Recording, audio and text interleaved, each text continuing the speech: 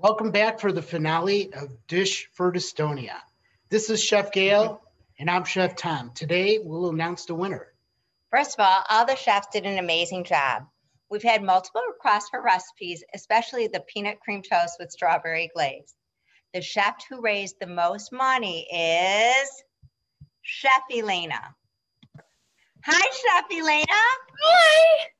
Congratulations. Oh, You won Dish for Dystonia. what? Yes. Okay. Chef Elena, what does it mean to you to win Dish for Dystonia?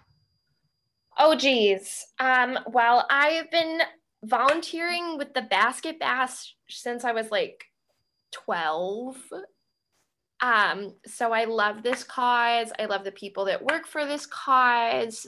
But ultimately, we'll really win when we find the cure. And I'm so happy to be a part of it. Oh, very sweet.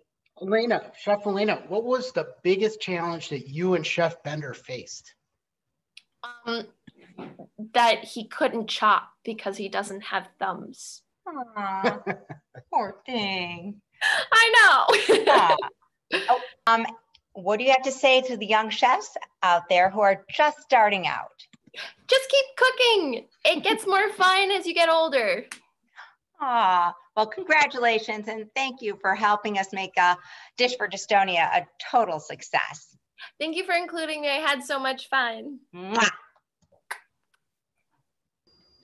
As you know, I am Beth Farber, and this is my husband, Steve Laser. Tonight would have been the start of Basket Bash number 15, but due to COVID, hopefully next year we will be back at Joe's Live for Basket Bash 15. But I want to thank everyone who made Dish for Dystonia successful. First of all, my husband, Steve Laser. This was his concept, and it really exceeded my expectations. Of course, we want to thank our chefs, Adrian, Danny, Elena, Jill, and Scott.